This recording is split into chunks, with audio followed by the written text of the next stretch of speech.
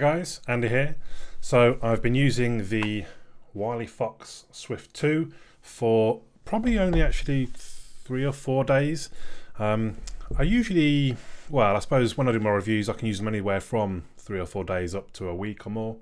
But I've got the Moto G5 waiting to be reviewed as well, and I felt that I had a pretty good feeling for the Wileyfox, so I thought I'd get on and give you my opinion. We'll start with the design of the device. I think it's quite an interesting design actually. So this one is the gold. It's also available, well, the color range is midnight, gold as we see here, rose and mint. I think they all look quite interesting. I think they look quite distinctive, quite different. You know, I like the kind of the white face and the gold back on this. I like the logo on the back there. It's a good looking phone, I believe. There are different models. So this is the regular Swift 2. I'll go through what the 2 Plus and the 2X bring to the table when we get to the specifications. It feels a very solid device. It feels very well made. Obviously it's metallic. The back doesn't come off in any way. It is all one sort of, I wouldn't call it one block, but it's a solid device anyway. Fingerprint sensor, middle of the back, just underneath the camera lens there. I had to say it wasn't great. So when I was at the gym and I was getting a bit sweaty, quite often it wouldn't work as it's supposed to. Usually I could sort of just go again, or the old classic when you don't quite get your finger on it right, then you move it to the right place too late, bring it off, bring it on again, and you're probably then going to be okay. So it wasn't horrific, but it wasn't as good. I'm used to, I guess, the Pixel now, the Pixel XL, which has a fantastic fingerprint sensor. It's not slow. It's not blazing quick, but it's not slow. You know, generally it's better to have than to not have. I think these days it's almost, even on budget phones, it's becoming a bit of a sort of a must-have, really. It's a little bit weird for me as well that the power button is below the volume. I don't think I've had that on a phone for quite a while. Definitely not recently. So I kept sort of reaching for the top. But actually, when you get used to it, I think it's probably the better way round. More often than not, it's easy to use. If you've got to reach all the way up there, that just becomes a little bit unnatural. Although at times I'd have it like so, and actually the power button's right where you kind of would want it to be, I suppose. So yeah, seemed odd initially, but quite like the positioning there. It's 158 grams in total, and it feels good in the hand. It's not sort of thick and bulky. It feels like quite a premium device, I'd even say. As far as the hardware, it's a 5-inch screen, 720p. The chipset is the Snapdragon 430. I have to say, actually, as I'm going through these specifications, it was quite hard to find actual spec sheet. It's not on GSM Arena, which is where I normally go, and the only place I could really see specs was on their own website, and even then they're a little bit vague. So that might be why I'm being a little bit vague now, because actual information available isn't so great. And maybe you found it. If so, please post some information in the comments down below. I'm sure everyone would be very grateful. Where do I get to? So octa-core 1.4 GHz CPU, again, doesn't actually specify which the CPU is, just that it's 1.4 octa-core. The Adreno 505 GPU, 2 gig of RAM, and I did read somewhere it's DDR3, not DDR4, so that's a little bit old. There's a micro SIM in the main slot. There's a second SIM slot. That's the nano SIM, it's fine. I actually only got it working in the second SIM slot. I put it in the first SIM slot and it didn't recognize for some reason. I'm not sure why, but it seemed to go fine in the second one. Although I did have to, had a few issues, like data wasn't turned on automatically. I was like, why isn't it, what's going on? The SIM's in, it seems to register, the APN settings are all correct. Well, actually they weren't correct initially, but I corrected them. And then I realized that the data was turned off. Fair enough, easy enough fix in the end. This is 16 gig version, and on Geekbench 3, scores around 3000. Underneath there you'll see the USB Type-C, which I'm very pleased to see. We'll talk about kind of battery charging shortly. And it's also got the speaker grills. It's got a downward firing mono speaker, which I thought was quite weak, quite tinny. I do like my speakers, but this one was not a good one. I mean, it was okay. It was sufficient. I can make phone calls and have it on speaker, and I can hear the other person and all that. But it was a bit of a weak point. So I mentioned the other versions. So I've been through the 2. The 2 Plus, basically you get an upgrade on the camera. Oh, I didn't get to the camera. So this is a 13 megapixel, and I think the front facing was 5 megapixel. But on the Plus it's 16 and 8 megapixel, so you get an upgrade there. And in the Plus you get 32 gig of storage and 3 gig of RAM. So the Plus possibly an option for you if you're not happy with 2 gig these days. I know a lot of people aren't. I think the Plus was £30 more, so you're not paying a lot more. But when you're at budget prices, this is $150 on the website, or sorry, $159. So when you're at that kind of a low price, it is quite a big proportion. It's 20% more to go up to the Plus. Then we have the X, which is up over £200. But you get a 5.2 Full HD display on the Swift 2X. You get quick charge, you get a slightly bigger battery at 3010 milliamp hours, whereas this one, and I assume the Plus, only has a 2700 milliamp hour. But then on the X, I guess you would want more battery for the bigger display. Much of the rest of it all is the same on the other devices. So as I said, this is just the regular Swift 2. Let's talk briefly about the camera. So I think it's got dual flash. Again, I'm being quite vague with, I mean, it certainly looks like it's dual flash. I found that the lens it seemed to struggle with bright colours. It seemed to overexpose or oversaturate, perhaps might be a better word, on some of the, like, I don't know, I've got photos where I'm riding my bike, I've got an orange top on, it seems to struggle with that bright orange. It also seemed to overexpose quite easily when I was taking pictures in bright light. So yeah, not great. And again, when you're at a budget end of things, the camera is often one thing that they cut costs on. I guess the decent cameras are quite expensive to get off people like Sony. The video seemed rather shaky, although generally, again, maybe the colours were a little bit odd, but all in all it wasn't too bad. It seemed to do reasonably well in the dark. I do like that it's got, let's see if it works, there we go. Oh, here we go. So double press of the power button opens up the camera. I like some way to quick launch your camera. So yeah, camera, I would say generally a bit of a weak point. The front facing, I'll show you some samples as well as I talk about them. Yeah, just not a strength of it, definitely, and I guess you'd have to go down as a bit of a weakness. The software is an interesting point. So it's running, let's just go down to About Phone.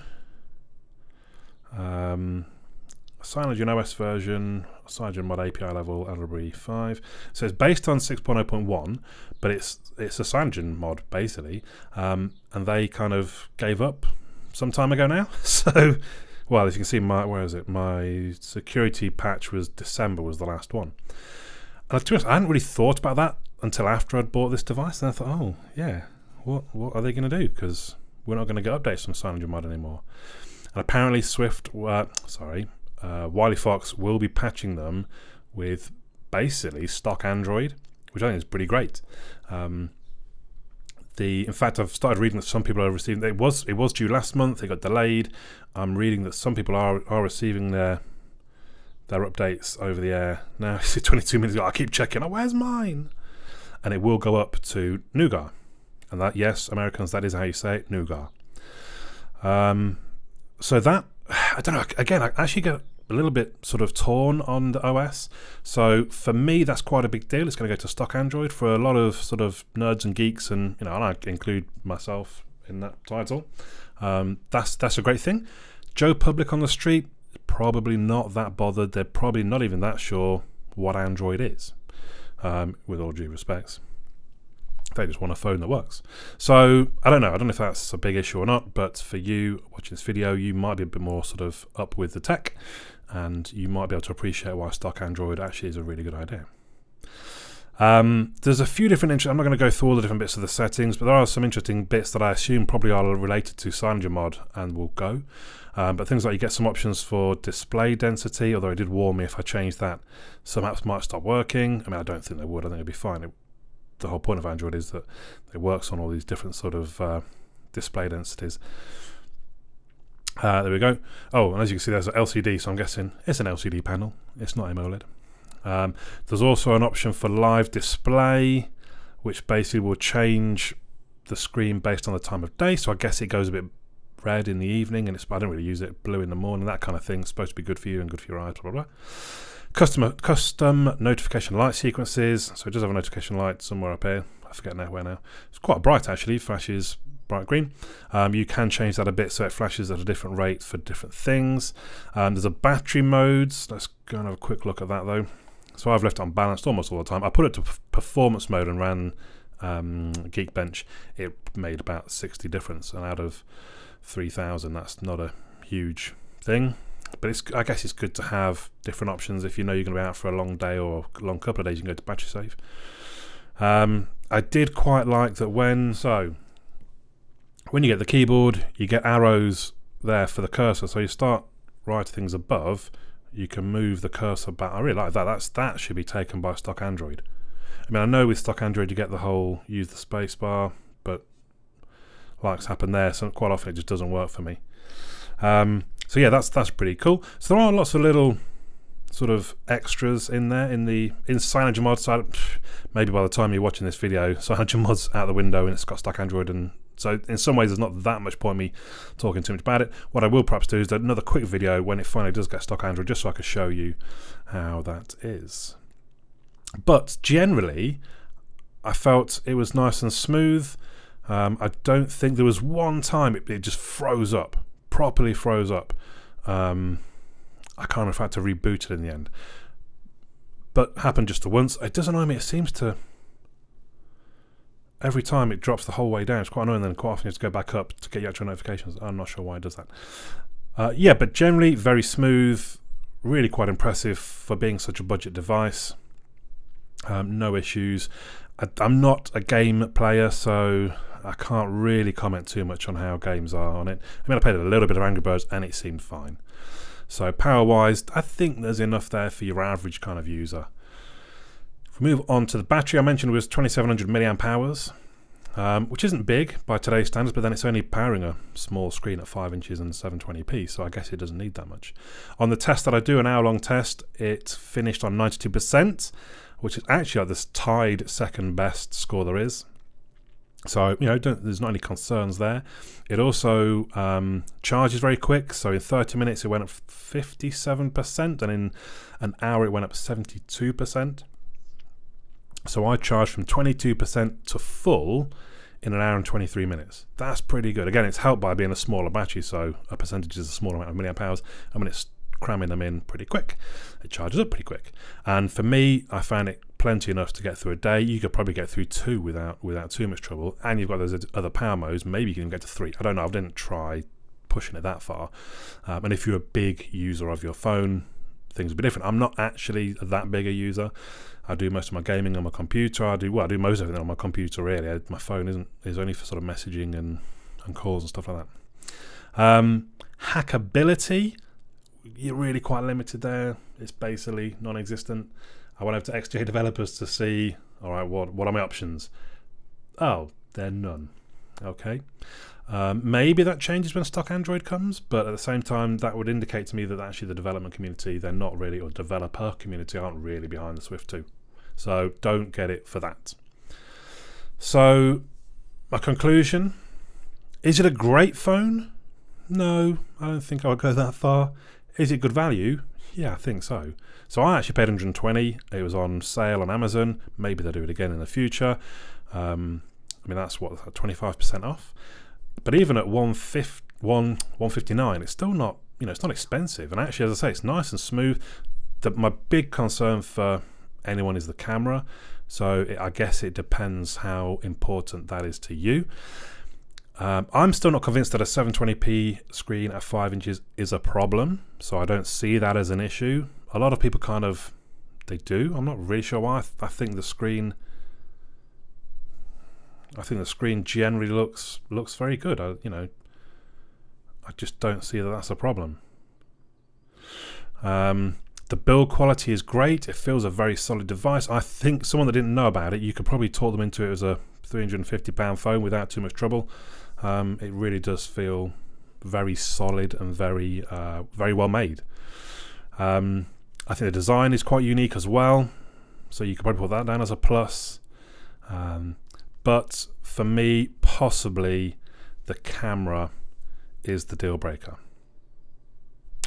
So depends how important that is to you, I suppose. There we go. Those are my thoughts. I'd love to hear your thoughts in the comments down below. Please let me know. Also, I'll just point out I'm now on Patreon. I figured, why not? I'd love to. I quite often, so when I've put videos up of the Swift 2, people have said, oh, can you test the 2X? Can you test the 2 Plus?